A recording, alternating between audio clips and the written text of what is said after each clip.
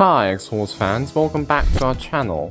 If you have received the multi-prog but find that there is no response when connecting to the computer and the software shows that the device is not connected, don't worry.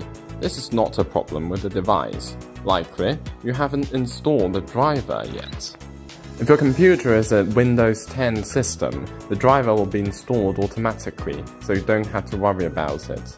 However, if your computer is a Windows 7 system, you need to install the driver manually.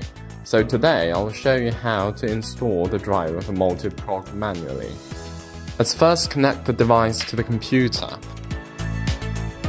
Then click Help on the top of the software interface. Choose Install the driver and there will be a pop-up. The device name will be automatically identified here.